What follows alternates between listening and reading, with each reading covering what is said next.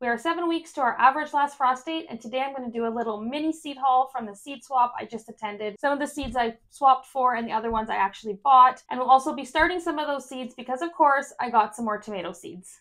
So I actually ended up taking my daughter with me to the seed swap, and in the morning she helped me get together some of the seeds that I was taking to swap. I have a whole bunch of lettuce seeds that I saved. They're from 2002. But I went ahead and started some this spring and they have great germination rate. So I thought, let's go ahead and share these so people can grow some lettuce in their gardens. And I also wanted to take some of the cayenne pepper seeds I saved because again, I had really good germination on them. I had a lot of them and it's another great thing to grow in the garden. It was a really fun time. Lots of different seeds were there to swap, as you'll see. They also had activities for kids, so it was really neat. My daughter made a little bird's nest out of willows. She was able to bend them and sort of weave them, which was really fun. They also had some lectures. There was one about seed saving I really wanted to attend. I didn't quite make it, but that's okay. There's always next year, but it's just really nice to have those opportunities to learn as well. First off, let's go through the seeds I'm not starting that I found at the swap. A lot of times there's just full packets of seeds, just whole stacks of them just from stores that were clearing them out or whatnot. So I grabbed these bush beans, a pencil pod black wax bush beans. So it's always nice to try the different varieties. And then also got this pack. It's a Con fava bean. So I'm going to try fava beans this year, never growing them. I was talking to somebody actually at the seed swap. They recommended it. Just, you know, it's going to be a good quality bean, grows good in our climate. And it's also something that's good to store for eating over the winter. So if any of you have grown fava beans and you have some tips, you can let me know. Okay, and then here is just some red romaine lettuce that someone had saved. And I don't have any red romaine. It's one of our favorites. And a lot of times at these seed swap, they'll just be like a big bag of seeds. And then they have little envelopes so you can just go ahead, take a few of the seeds that you need because I don't need 20, 30 pumpkin seeds. So I got some pink banana squash seeds, a few of those ones to try, some mashed potato squash seeds. Heard those ones are pretty good. We'll try that, as well as some Cinderella pumpkin seeds. So we're going to try those ones this year. It's like a pumpkin that looks kind of like the Cinderella carriage with big ridges. It'll be interesting. And then again, another one, a whole bunch of full packs of these. This is a crimson sweet watermelon. I'm on my quest to grow some melons this year. This one says 71 to 80 days. These two are actually a really cool find. This is some alyssum, Royal Carpet alyssum. And then we also have this Dusty Miller silver lace. I don't know if you noticed, but these packaged, when I saw them, I'm like, whoa, those look retro. And they are. They have actually on the back, a date is 1990. So these were packaged 34 years ago, which is really cool. Being so old, I have no idea what the germination rate's going to be, but I'm really excited to try them because, again, seeds want to grow. There was a really cool booth there, and it was all about like trees and different trees for in our climate and area like Edmonton. And they had one of those, you know, it was a $2 little machine you could put in and get tree seeds. So my daughter, of course, how fine. So she wanted to get some and then I got some too. So we ended up getting a Russian almond as well as an apricot that is for our climate. They're saved from apricots that grow around in the city. So these are really exciting to try. Of course, tree seeds are going to take a long time to grow. I'll probably start these later as a project when I have more time because I got a bunch of other things like things that need to be stratified and trees that take a long time to grow. Start that as another project. But it's nice to get those growing because it'll offer some color and we can start working on somewhat of a food forest. Now I got a few more seeds from the swap that I want to start right now. These first ones are a tomato. It's a blueberry cherry tomato. So you can see this person saved their seeds on paper towel, which is an interesting method. So all I'm really going to have to do is just kind of rip this off and we're going to start these ones. Be interesting to see. Again, you know, you're never really sure if someone practices the right methods with saving their seeds. So you just kind of have to be aware of that. From my experience, most of the stuff has grown true, but you just definitely something to be aware of when you're just growing someone else's saved seeds where you're not quite sure exactly their practices. And then this little guy is a red robin tomato. Again, it's a shorter tomato, which I'm always looking for because you know me, I don't like tomatoes, which I'm actually going to start telling myself because it's true. I'm going to say I don't love tomatoes. I do like them. I just don't love them. I do love growing tomatoes though, so I can say I love growing tomatoes. And these tomatoes aren't really behind because you can start them anywhere from 6 to 8 weeks before your average last frost. Being at 7 weeks, we still got lots of time because the other ones I started last week are just starting to sprout now. So another one I found at the swap is this Violet Queen cauliflower. And we're going to start a few of these right away for the spring garden. A lot of times when you get these packs, there's not like a whole ton of seeds in them. Someone's started them and then they're just kind of sharing what's left in the package, which is awesome. I totally am for that. I think we should do more of that. I don't really need that many cauliflowers, so there's quite a few in here. I'll be able to start a few. I'm going to start 2 in each cell, and then I'll have some maybe I'll try to start in the fall.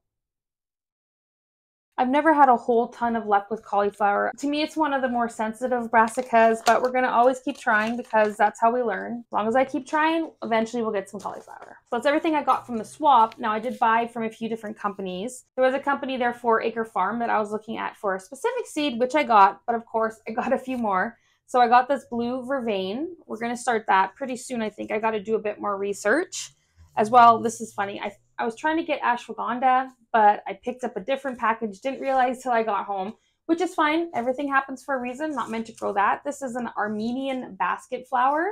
So we're going to try and grow this year. I did a little bit of a quick search, and I think it said it was like a yellow bee balm, which yellow is my favorite color. That might work really well in my son's yellow-orange garden. And then we got a few more that we're going to start now. I got some milk thistle. I always find it kind of funny that we're wanting to plant, thistles and stuff in our gardens, but they have their time and their place and their values. So the milk thistle is something that I definitely want to add to the garden. We're going to have its own special spot for it. And these seeds are pretty big. I'm just going to put 1 per little cell here. We'll see how it grows. And then we'll have some more seeds again to try later. Milk thistle is excellent for your liver. So it's just one of those additions that I'm putting in the garden for my medicinal garden. Then we have some Tulsi, which is also known as holy basil. Growing this one before. It's a type of basil, but it just has more of those medicinal values. Something I'm going to use for the tea and such. The nice thing about a lot of these herbs and such is if you're intentional, you can easily save the seeds. They go to seed and produce hundreds of seeds. So you really only have to buy them once, as long as you go ahead and remember to save those seeds, which I haven't always done very well in the past, but this year, again, we're going to be focusing a lot on that. I can't really be too hard on myself because I do have a whole second container of saved seeds, and I have found myself over the years planting a lot more of my own saved seeds. I find it kind of takes gardening to that next level where when you see that little seedling pop up, it's like, oh, I planted your parents and I saw your parent grow and now you're the baby of that, and it's just generational. You get to see the generations of your garden grow.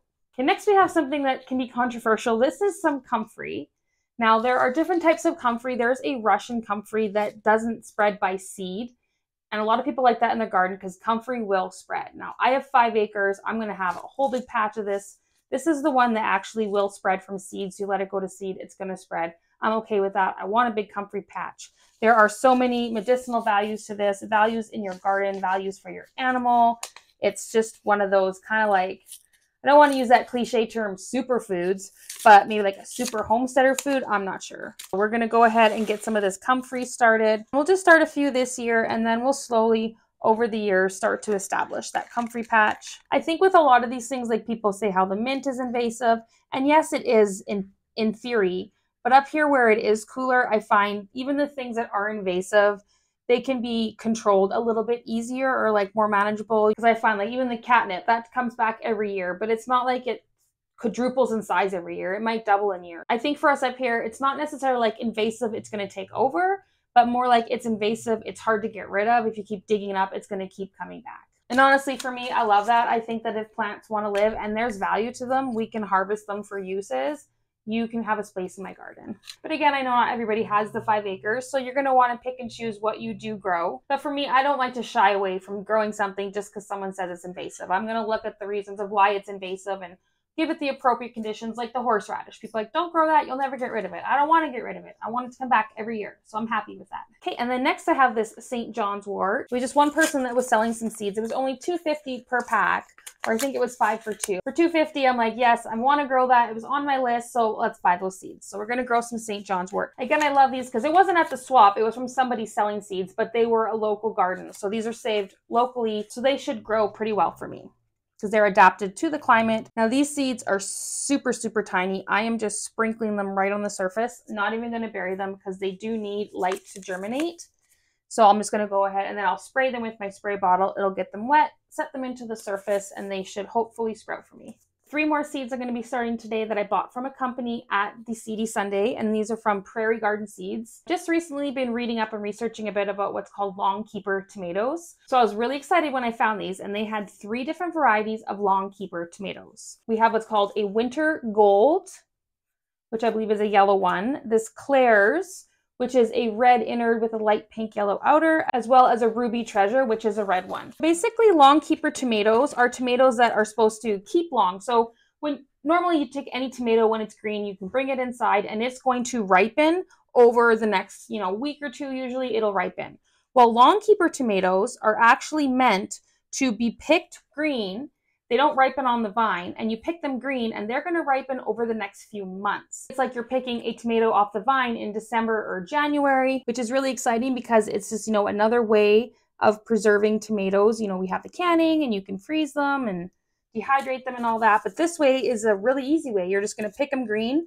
You're going to have to store them appropriately. I'll have to do some research of how to store them properly. But the idea is to be able to pick those tomatoes off the vine all winter long. So I'm super excited to try these out and we'll see how they go. I don't know if any of you have ever grown the long keeper tomatoes. You can let me know how you like them. It's always nice just getting that firsthand experience. The seed catalogs will sell you, customer service people will sell you, but it's the people that are growing them in their gardens that know the real deal. Still going to have to do my research on if they're indeterminate or determinate, because then I'll know where I'm going to grow them, if they're going to grow really high or not so high. Because, I said I do love growing tomatoes. They can also be quite a bit of work. I mean, you're having to tie them up, prune them, take care of them.